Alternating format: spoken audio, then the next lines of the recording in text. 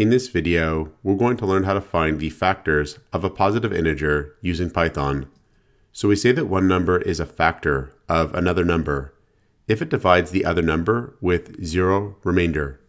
So for example, with 8, 2 is a factor of 8 because if we divide 8 by 2, we have 4 with 0 remainder. 4 would also be a factor of 8 because 8 divided by 4 is 2 with 0 remainder. But 3 is not a factor of 8. So 8 divided by 3 would be 2 with 2 remainder. Now let's create a Python program to find the factors of a positive integer. The first thing we'll do is prompt the user to enter in the integer. So we'll have here input with a string integer colon as an argument. This will prompt the user to enter in the integer. The input function is going to return the string that the user enters. We're going to want to convert that to an int. We'll pass the string that input returns to the int function. Int is going to take the string that the user enters and convert it to an int value. We'll store that into a variable called integer.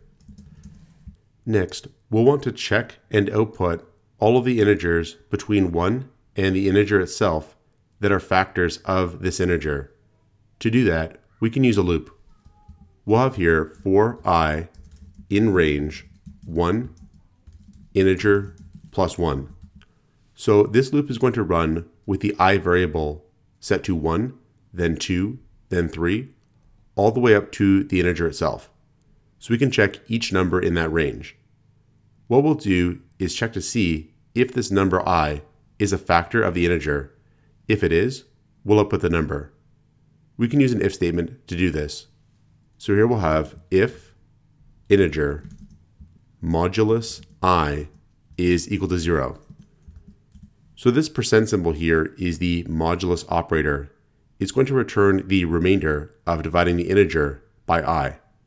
If that remainder is 0, then I is a factor of the integer, in which case we're going to output I. So we'll have here print I. We can save our program and test it out. If over here I enter in 8 for the integer, we get the factors 1, 2, 4, and 8, which is correct. I'll try it again, this time with 100. And we get these factors here, which is also correct. So this is how we can find the factors of a positive integer using Python. Check out portfoliocourses.com, where we'll help you build a portfolio that will impress employers.